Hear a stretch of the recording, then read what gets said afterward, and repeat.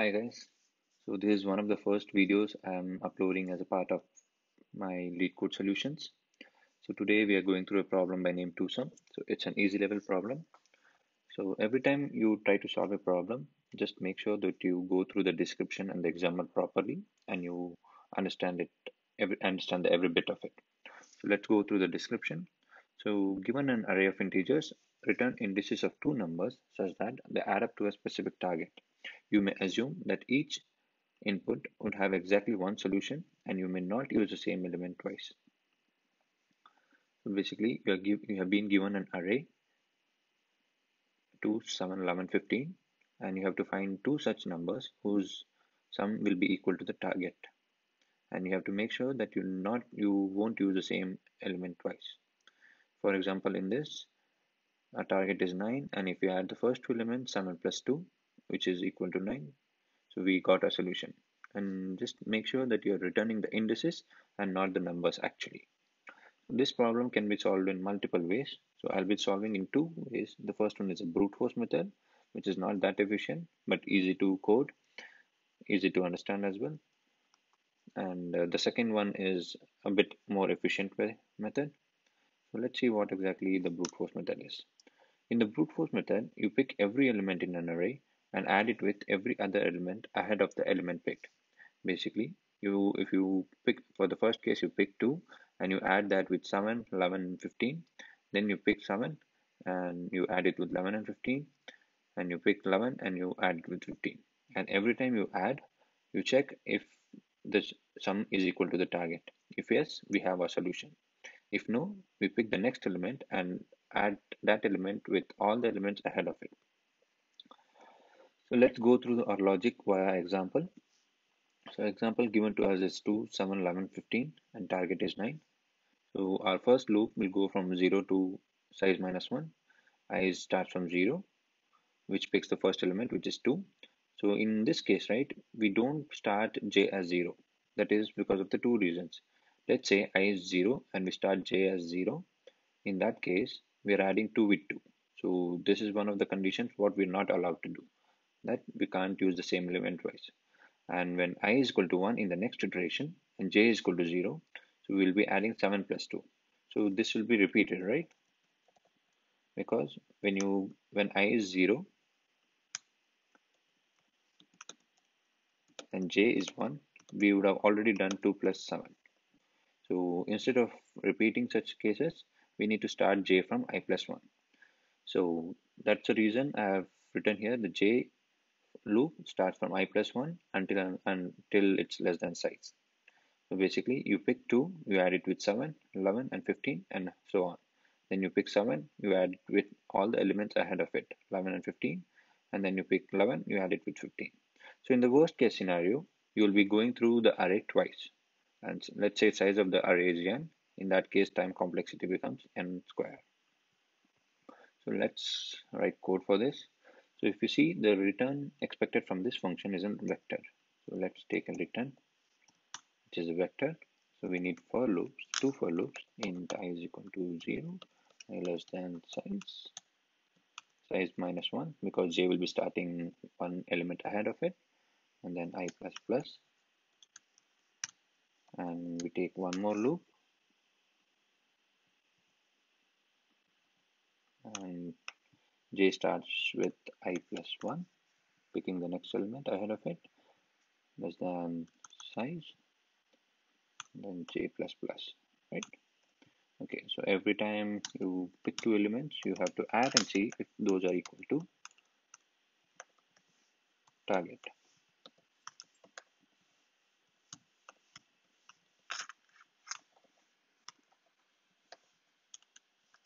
So if we find a sum, then we just add the indices to our vector. Basically, you push back I and second indices, which is j, and basically you return. Okay, so once we finish through all the loops, both the loops, and if we don't have a solution, then we have to return an empty vector. So once you write the code, before submitting or before telling the interviewer that you are done writing the code, just make sure you browse through the code once and try to find all the minor mistakes. Everybody does mistakes, so it's okay to do mistakes. So let me just go through my code first. It's a very easy problem. Okay, let's try to run.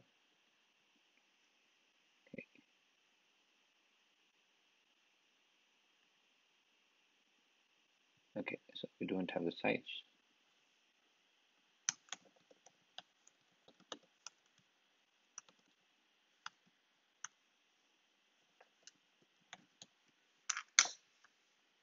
Okay, let's rerun it. Okay, it looks like it passed for the basic case. So output expected is 0, 1, and we are getting the output 0, 1. Let's submit and see if it passes all the other test cases. Looks like it passed all the other cases. But if you see, the runtime is 516 milliseconds, which seems to be a little higher, and it uses some MB of memory as well. So as a second, next we'll be seeing how to solve this problem in a much faster way, much efficient way. Hi guys, so continuing from the last session, today we'll be solving this problem in a much efficient method. So here we'll be making use of a concept called as maps, where we store the number and in its index. Okay, so the logic goes something like this. So pick every element in an array, calculate the difference.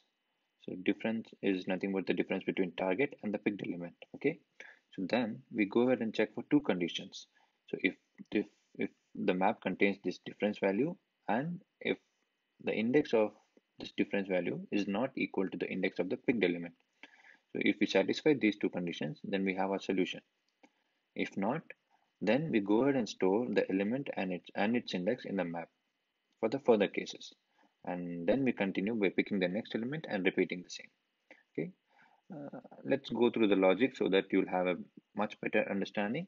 So given an array 2, 7, 11, 15 and target is 9. So initially our map is empty, right?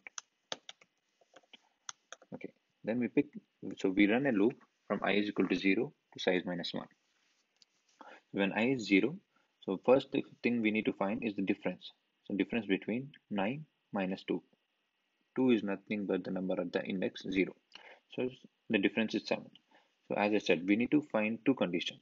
So if this element 7 is present in map, so in this case it is not.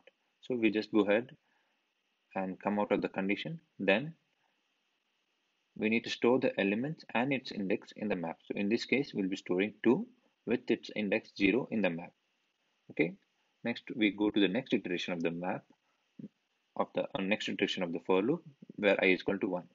So when I is equal to 1, our element is picked element is 7, right? So the difference what we need to find is 9 minus 7, which is 2. So as we know, we have already stored 2 in our map. So we know that map has 2. So the second condition what we need to check is index of 2, which is 0, is not equal to index of the picked element, which is 1. This condition is to satisfy the condition what they have given in the problem, that you may not use the same element twice. So in this case, both of the conditions have been satisfied and we have a solution 0, 1, right? So in this case, in this logic, we go through the array just once in the worst case, and that's the reason the time complexity is 0 O of n. So when compared to the brute force method where the time complexity was O of n square, and here the time complexity is O of 1, so this is definitely a much efficient solution. Let's go ahead and code. So as you know, first the function returns expects a return vector. Let's take an variable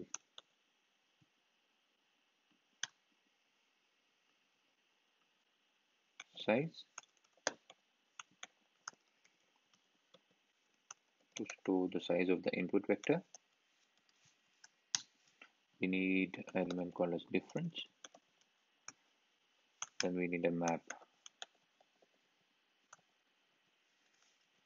So map will contain two integers, that's an element and its index. Let's name it as m for now. Okay. So we start a loop int I is equal to 0, I less than equal to size, I plus plus.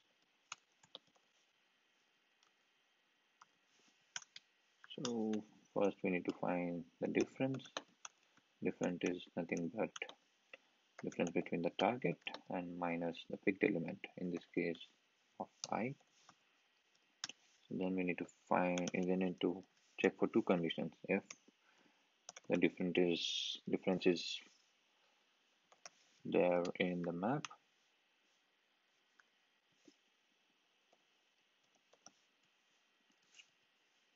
right? And we need to also check if the index of the difference is not equal to the index of the picked element.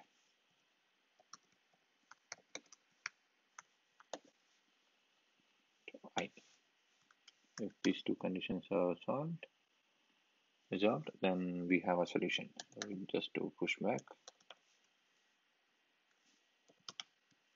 of I, then also push back the index of the difference. Then we return. So if our conditions are not satisfied, then we need to store the element with its index in the map. After iterating throughout the loop, if we not find a solution, even then we return the empty vector. So as I said, after writing the solution, just go through your code and try to find the minor mistakes. Everybody does mistakes. So okay, size, take a map, okay, size, you find the difference and try to find if difference is present in the map, and if it is, then we also check if the index of that particular difference is not equal to the index of the picked element. If both the conditions are satisfied, then we go ahead and store the result in our return vector. Okay, let's try to run the code. Okay, again, a small mistake. Okay, let's wait for a second. Okay, so expected was 1 comma 0 comma 1, and our output is 0 comma 1 or 1 comma 0. It's the same. Let's try to submit and see if it passes for all the cases. Looks like it did. So if you see here, the runtime is 8 milliseconds when compared to the previous one where our runtime was 512 milliseconds. It uses a bit of more memory because we are using a map, but in terms of time complexity, it's a much faster solution. So yeah, these are the two ways of solving a basic easy problem 2-sum. So let me know if you have any queries or if you have any inputs how to make it more efficient.